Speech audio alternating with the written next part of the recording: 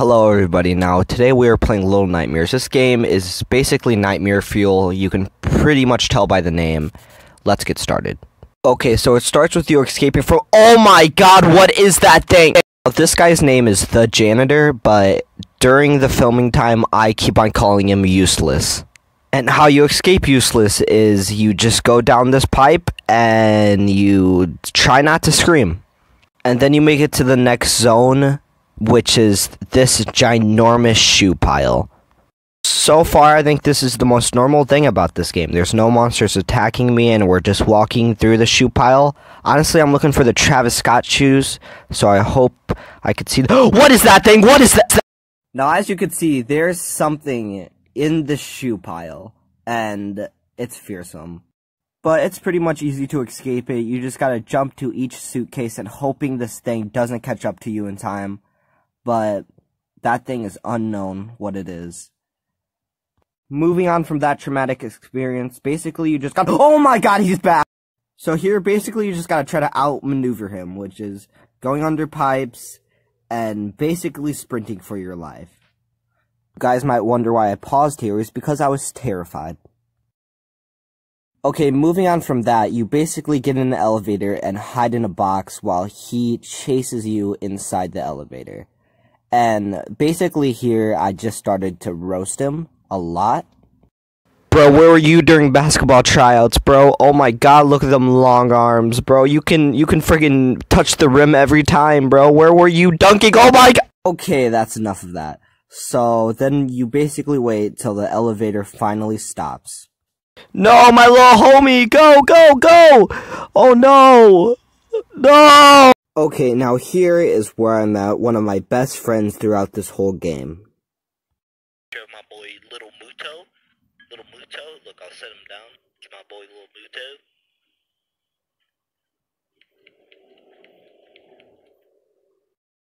But sadly, all good things come to an end.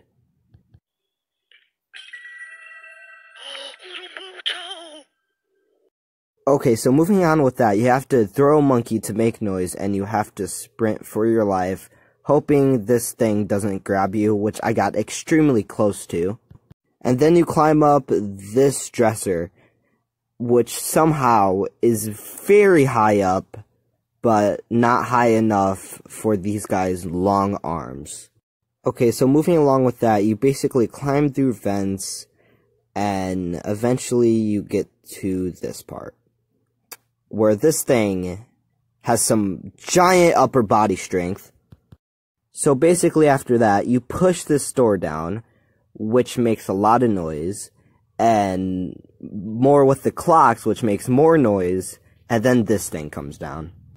Luckily, you can grab a shoe and quickly hit the button to open this door.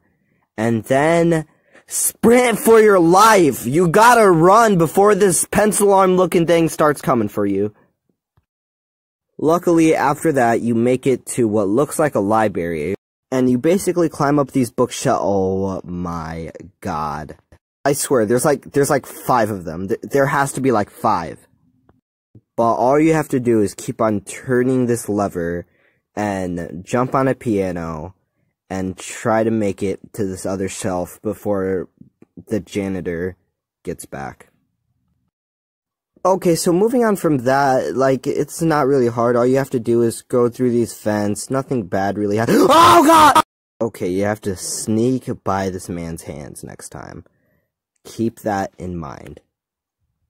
After that, you basically just jump down and you just start running, because guess who's back? Back again. Long arms back. Tell a friend. And you slide through this door, and here's where the final fight happens. Hang on, bro, let me help you real quick. I'll just move this— oh, no! Oh, pencil arms are no more. Oh, my gosh. Okay, guys, tell me if you want to see a part 2, because I will make a part 2 to this. Make sure to like and subscribe, and I'll see you guys in the next video. Bye-bye. Crawled into the industry, a saturated circus manipulating like Hillary. They say I'm crazy, but lately I've been defending me. Cause take a look around, motherfucker, everyone's digging me. I live in a constant state of fear and misery. you miss me anymore.